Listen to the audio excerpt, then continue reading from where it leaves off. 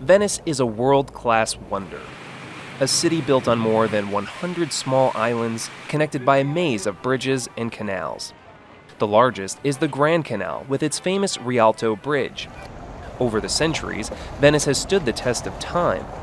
But today, this island city is under siege like never before, from rising seas and a flood of tourists. The fact that we are still waiting for any kind of solution of these problems of tourism and flooding is deeply depressing. Also, how much the water level has risen. Historian Monica Chojnacka was born in Venice and proudly calls this city her home. That was the step you got on when you got off of your gondola or your boat to get into the house. But she's concerned about its future. This is a step that, of course, when it was built, was never designed to be submerged in water. Now it's always underwater, even in this relatively low tide.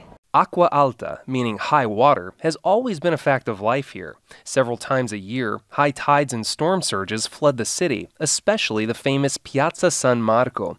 The worst flood occurred in November 1966, when the Venice lagoon rose more than 6 feet above sea level. After the deluge, the city designed an alert system, which has kept pace with the times. What happens is we are alerted via an app, as well as text messages. And in addition, we have sirens that are blasted through the city.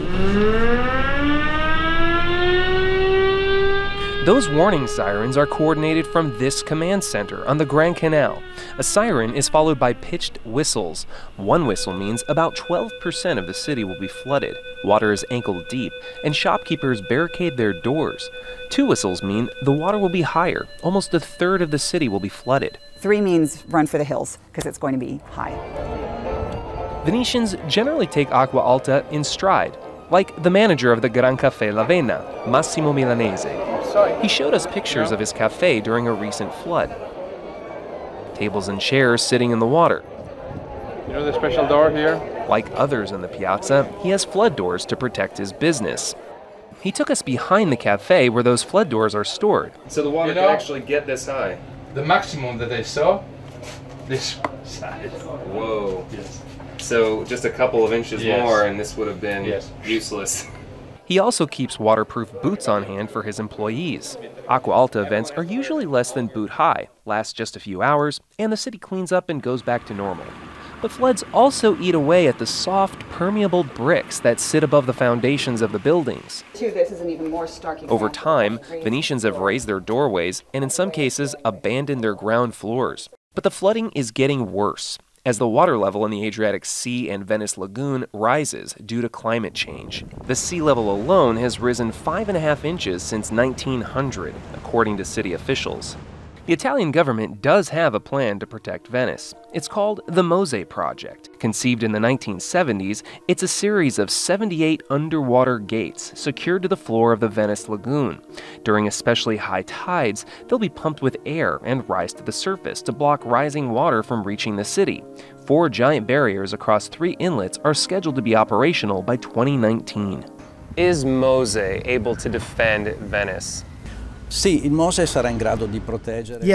MOSE will be able to protect the city of Venice from exceptionally high water. That means water that exceeds 3.5 feet above sea level. So this is what the gate looks like when it's down? Yeah, this is the gate when it is standing on the bottom of the inlet. Dario Berti is engineering and production manager with the company building the MOSE project. Construction began in 2003. Testing in 2013. If this is the first project of its kind, how can you be so sure that it's going to work? Well, this is the result of years and years of planning and experiments on models, trials in tanks. It's been tested in all possible conditions, so we're certain it will work. One question about the MOSE project, these seawalls, is whether it will be effective. If it will be effective, I mean, they've spent billions of euros on it. Yeah, Shouldn't it be effective? The latest estimates are between 5 and 6 billion euros having been spent on this project. Certainly a portion of that money has not gone towards the building of this project, but rather towards payoffs to local and regional politicians and business folk. 3 years ago, about 35 of our leading citizens were arrested, along with our mayor. The mayor of Venice was arrested. The mayor of arrested. Venice was arrested as well on charges of corruption connected to this project. A verdict in the case of that former mayor is expected this fall. Considering the corruption scandals, environmental scientist Jane DeMasto says the Italian government should have gone back and reviewed the engineering and scientific basis for MOSE. There hasn't been any kind of technical review about whether or not they're doing the right thing. And that I do find seriously alarming. DeMasto is executive director of a nonprofit group called We Are Here Venice, which is trying to raise awareness of the challenges facing Venice. So there's a lot of concern among Venetians that the work at MOSE isn't being done properly. It's not just amongst Venetians. Articles have been published in national newspapers, international journals. They have a problem about sand going into the indentations in the lagoon floor where the panels then have to lie back down again. They found that the hinges, they've started corroding much sooner than they thought they would. They also keep delaying when they say it's going to be ready. Not a good sign. MOSE engineers say they are addressing the issues of sand obstructing the barriers and of rusting hinges. But Luca Zaggia from the Institute of Marine Sciences National Research Council of Italy warns assuming they work, there's a limit to how many times the defensive flood barriers can be deployed before they damage the lagoon. How many times can you raise the flood barriers in a year? We say 10 times a year is the best amount, maybe 15 or 20, but no more. But the climate is changing, the water level is rising. What happens 20 years from now, 30 years from now? Is that still going to be the case? Oh, no, sure. We will close more frequently, up to 100 times a year. 100 times a year? Yeah. What's that going to do to the lagoon? Sure. It will be a terrible disaster for the ecosystem. Stagnation first, and then contamination and growth of microalgae. So it sounds very harmful. Yeah, it is. You can have massive death of fishes in summer. Most tourists are oblivious to the barrier system and seriousness of the flooding problem.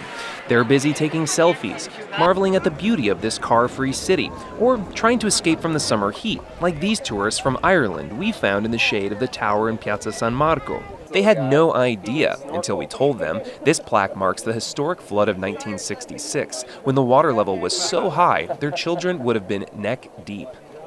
The 25 million tourists who visit every year are actually another major threat to Venice. Souvenir shops and high-end boutiques catering to them have replaced vegetable stands, hardware stores, and other shops necessary for daily life. Housing prices have soared, with speculators buying a property to rent to tourists, and as a result, Venetians are moving away.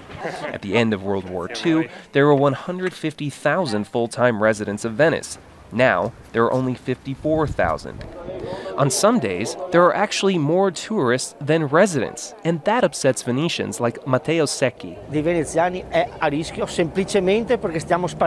Venetian way of life is at risk, simply because we're vanishing. There's always fewer of us. We're losing our culture, because when a Venetian leaves the city, he doesn't just leave the city, he leaves a way of life and culture.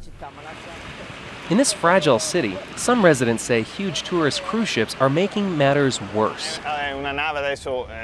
Tommaso Cacciari is the founder of the group No Grandi Navi, meaning no large ships. It wants to ban large cruise ships from entering the Venice lagoon. There's a mass amount of water that pushes back and forth. It's called siphoning. It's like an accordion that sucks the foundation of the city. There's no concrete under here. There's mud, soft material that gets sucked out. This pier, he says, rebuilt 7 years ago, is already showing signs of damage from the cruise ships. When they pass by, they create this huge pressure that basically sucks the sediment out from underneath us and actually lowers the foundation. You can see it really right before your eyes here with these bricks here. The cruise ships employ 5,000 Venetians, but the Venice Port Authority says only about a quarter of their passengers get off them and spend money in the city. Reining in the ships and the tourists is one challenge humans can control. Controlling the seas is not, which is why marine scientist Luca Zaggia is putting his faith in the MOSE project to save Venice for future generations. So the system must work. The alternative is what? It must work. We have no alternatives at this point. It has to work.